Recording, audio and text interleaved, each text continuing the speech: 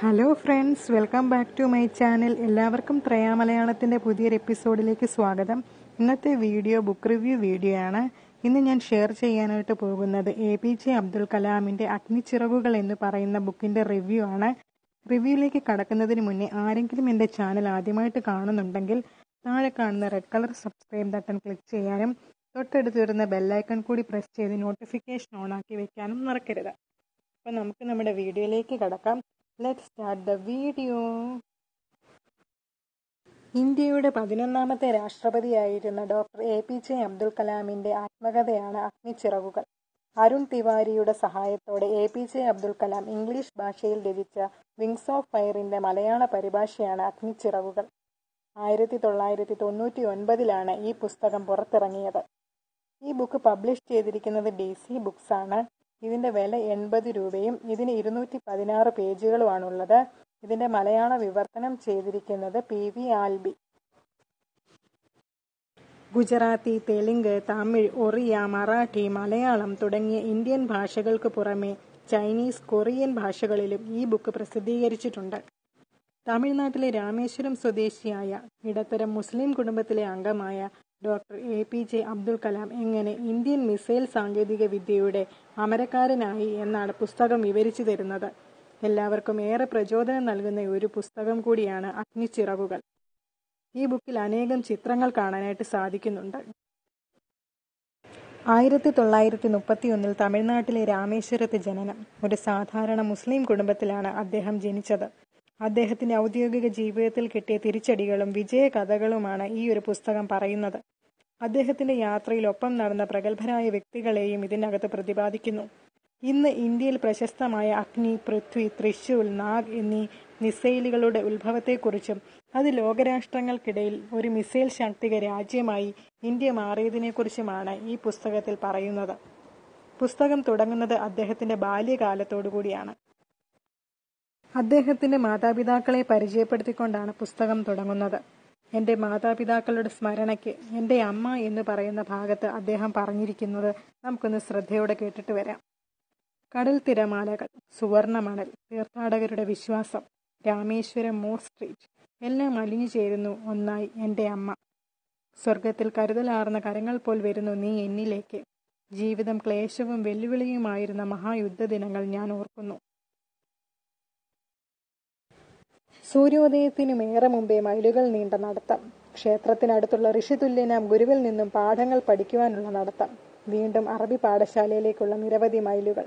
Railway station റോഡിലെത്താൻ മണൽക്കുന്നുകൾ കയറുന്നു. പത്രക്കെട്ടെടുക്കുന്നു. ക്ഷേത്ര നഗരവാസികൾക്ക് അത് വിതരണം ചെയ്യുന്നു. സൂര്യൻ ഉദിച്ച് ഏതാനും മണിക്കൂറുകൾ കഴിഞ്ഞാൽ പോകുന്നു സ്കൂളിലേക്ക്. സായാഹ്നം, രാത്രിയിലെ പഠനത്തിനു മുമ്പുള്ള തൊഴിൽ സമയം. ഒരു പിഞ്ചു ബാലൻ്റെ ഈ വേദനകളെല്ലാം എൻ്റെ അമ്മേ, മാറ്റി നീ ഇവയെ പവിത്ര ശക്തിയായി നിത്യവും സർവേശ കൃപയ്ക്ക് മാത്രമാം 5 നേരത്തെ മുട്ടുകുത്തലും കുമ്പിടലും കൊണ്ട്. അമ്മേ, നിൻ തീഷ്ണ ഭക്തിയാണ് ശക്തി നിൻ കുഞ്ഞുങ്ങൾക്ക്. കൂടുതൽ ആവശ്യമുള്ളത് ആരായാലും അവർക്ക് നീ ഏറ്റവും നല്ലത് തന്നെ പങ്കുവെച്ചു നൽകി. നീ എന്നും നൽകിയിട്ടേയുള്ളൂ. സർവേശനിൽ വിശ്വാസം അർപ്പിച്ചുകൊണ്ടുള്ള നൽകൽ.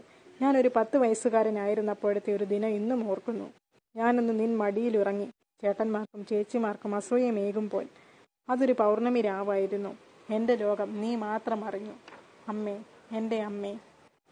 എൻ്റെ കാൽമുട്ടുകളിൽ ഇറ്റിറ്റു വീഴുന്ന നിൻ കണ്ണുനീർ തുള്ളികളുമായി പാതിരാ നേരത്തെ ഞാൻ ഉണർന്നപ്പോൾ അമ്മേ, നിൻ കുഞ്ഞിൻ വേദന നീ അറിഞ്ഞു. അമ്മേ, നിൻ കുഞ്ഞിൻ വേദന നീ അറിഞ്ഞു. വേദനകളെ തഴുകി നീക്കിയ നിൻ കരുതലാർന്ന കരങ്ങൾ, നിൻ സ്നേഹം, നിൻ പരിചരണം, നിൻ വിശ്വാസം എനിക്ക് ശക്തി നൽകി. ഭയമേതുമില്ലാതെ ഈ ലോകത്തെ നേരിടാൻ സർവേശ ശക്തിയാൽ നാം ഇനിയും കണ്ടുമുട്ടും എൻ്റെ അമ്മേ, ആ മഹത്തായ അന്ത്യവിധി നാളിൽ. ഇതാണ് അദ്ദേഹം അദ്ദേഹത്തിൻ്റെ മാതാപിതാക്കളുടെ സ്മരണയ്ക്ക് എന്ന് പറയുന്ന ഭാഗത്ത് പറഞ്ഞിരിക്കുന്നത്. ഈ ഒരു പുസ്തകം 4 ഭാഗങ്ങളായിട്ടാണ് പറയുന്നത്. ആദ്യത്തേത് ക്രമീകരണം, രണ്ടാമത്തേത് സൃഷ്ടി, മൂന്നാമത്തേത് സാന്ത്വനം, നാലാമത്തേത് ധ്യാനം. ഇങ്ങനെയാണ് ഈ പുസ്തകത്തിൽ അദ്ദേഹം രചിച്ചിരിക്കുന്നത്.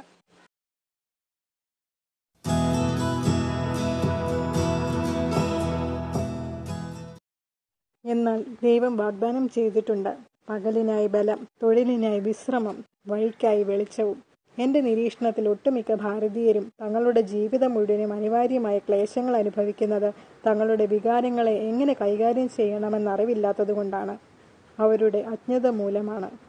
അവർ ഒരുതരം മനഃശാസ്ത്രപരമായ ജഡതയാൽ മരവിക്കപ്പെട്ടിരിക്കുന്നു.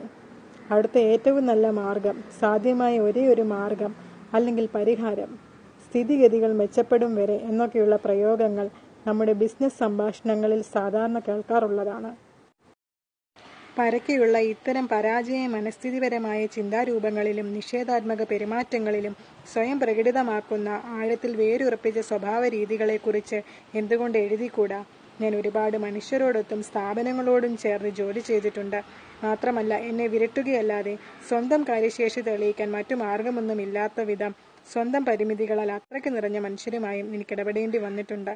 ഭാരതീയ ശാസ്ത്രത്തിൻ്റെയും സാങ്കേതിക വിദ്യയുടെയും ദുരന്തമുദ്രയായ ബലിയാടാക്കൽ കുറിച്ച് എന്തുകൊണ്ട് എനിക്ക് എഴുതിക്കൂടാ? പിന്നെ സ്ഥാപനങ്ങൾക്ക് വിജയം കൈവരിക്കുവാനുള്ള മാർഗങ്ങളെക്കുറിച്ച് ഓരോ ഭാരതീയൻ്റെയും ഹൃദയത്തിൽ മറഞ്ഞുകിടക്കുന്ന അഗ്നിക്ക് ചിറകുകൾ വയ്ക്കട്ടെ. അങ്ങനെ മഹത്തായ ഈ രാഷ്ട്രത്തിൻ്റെ യശസ് ആകാശത്തെ പ്രകാശിപ്പിക്കട്ടെ.